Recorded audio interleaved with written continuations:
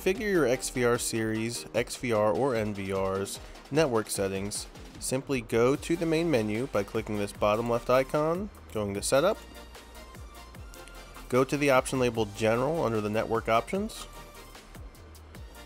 and then under the General Settings, here is where you can set up your IP address.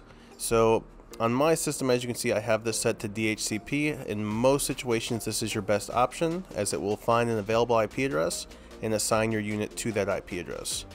If you want to statically assign it, simply uncheck the DHCP option and manually configure your IP address, subnet, and gateway to your requirements.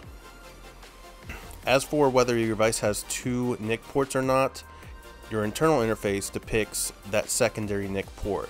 So say you want to add some external IP cameras to your XVR and you want them to be on their own private schema, within this internal interface option you can manually adjust and set up a schema that you want those cameras to follow.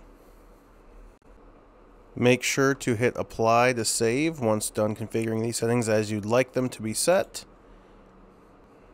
And once we see save parameter successful, we're good to go.